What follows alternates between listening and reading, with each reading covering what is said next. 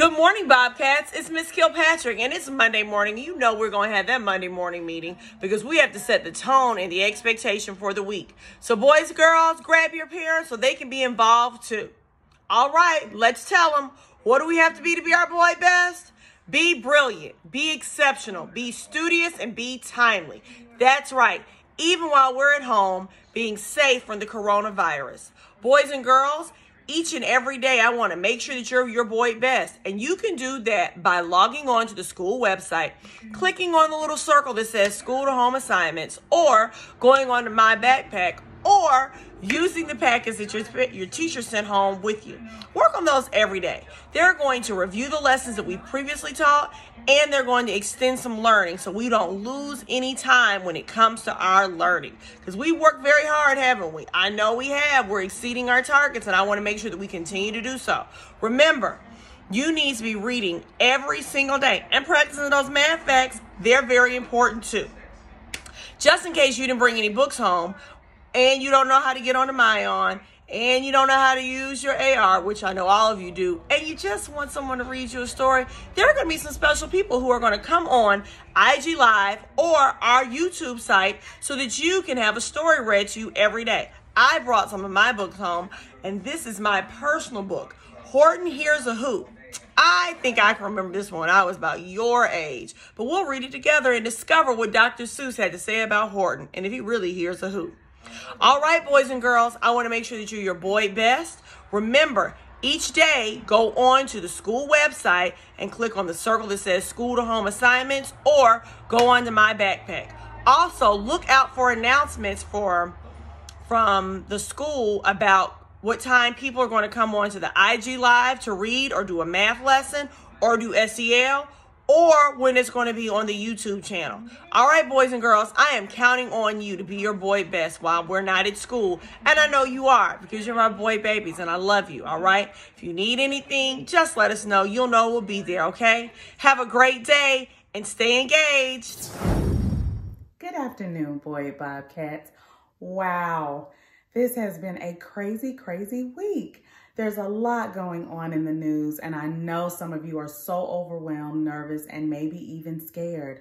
But this is Counselor Copeland here telling you, don't forget what we've been learning all year long, mindfulness and our breathing exercises. Over the next couple of days, I will come on every day and remind you of some breathing exercises and some mindfulness tips that can help you get through this crazy time. But always remember, even though we're not in the physical school building, continue to be your boy best at home. Good morning, William and Boyd from the Lit Squad. It's me, Miss White, and I have a lit moment for you. Did you know that you can be reading each and every day? That's right, Bobcats. We expect you to log on to Mayan, select your story, and take the quiz. Accelerated Reader is available for you too. So if you're reading books that you brought home, don't forget to take your AR quiz and watch your flower grow. Bobcats, don't stop your reading with the books that you brought home or on Mayan. You can read anything that you have at home. Stuff from your own personal library, magazines, newspapers. You can even read the back of the cereal box. Don't read just to yourself, but read to others. Parents, as your kids are reading to you, ask them questions. Why did you like this book? Why do you think the author wrote this book? How can we change what the characters are like in this book? What are the characters like in this book? What genre is the story? Let them ask you questions about the book.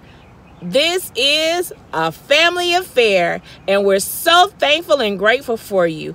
Bobcats, don't forget our motto: stop, drop, everybody read, don't stop. That's your lit moment, and we hope you have a fantastic week.